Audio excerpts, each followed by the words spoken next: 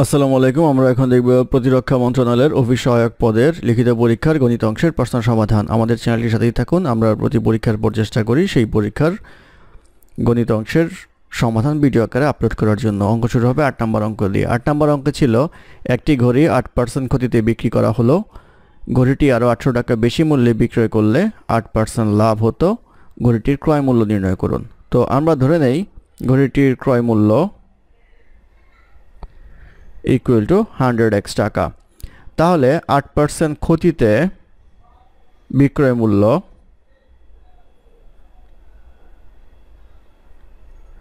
Equal to আসবে হচ্ছে 92x টাকা, আর 8% লাভে বিক্রয় মূল্য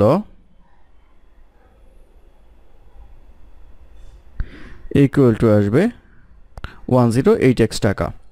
তাহলে পার্থক্য যেটা দাঁড়ায় 108x minus 92x equal to দাঁড়ায় হচ্ছে 16x টাকা। প্রশ্ন মতে 16x এর সমান হচ্ছে আমাদের এই 800 টাকা, অর্থাৎ এদের পার্থক্য হয় হচ্ছে 800 টাকা, বা x ইকুয়াল টু পাওয়া যাবে হচ্ছে 50। আমাদের বের করতে বলা হয়েছে ক্রয় মূল্য। তাহলে ক্রয় মূল্য ইকুয়াল টু হচ্ছে 100x equal to 50 into 100 equal to আসবে হচ্ছে 5000 টাকা, অর্থাৎ 5000 টাকা হবে হচ্ছে ক্রয় মূল্য। এটি হবে এই প্রশ্নের উত্তর। তারপর প্রশ্ন নাম্বার 9 বলা আছে a plus 1/a equal to 4 হলে a to the power 4 plus 1/a to the পাওয়ার 4 এর মান কত?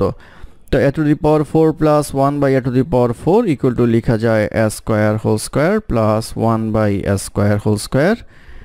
a square plus b square সূত্র অনুসারে আমরা জানি হচ্ছে a plus b whole square minus 2ab equal to, আমরা এটাকে সূত্র করতে পারি। এটাকে সূত্র করলে আমরা পাবো হচ্ছে a plus 1/a whole square minus 2a into 1/a whole square minus 2।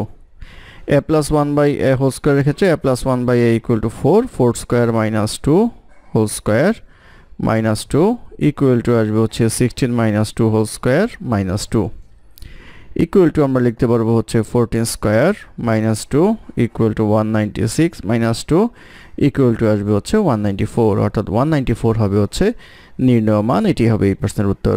ধন্যবাদ আমাদের সাথে থাকার জন্য। আমাদের চ্যানেলটি ভালো লাগলে অবশ্যই সাবস্ক্রাইব করবেন, লাইক কমেন্ট এবং শেয়ার করবেন। অঙ্কে কোনো সমস্যা থাকলে আমাদের কমেন্টে জানাবেন, আমরা চেষ্টা করব ডেসক্রিপশনে তার সমাধান বা কারেকশন দেওয়ার জন্য। ধন্যবাদ।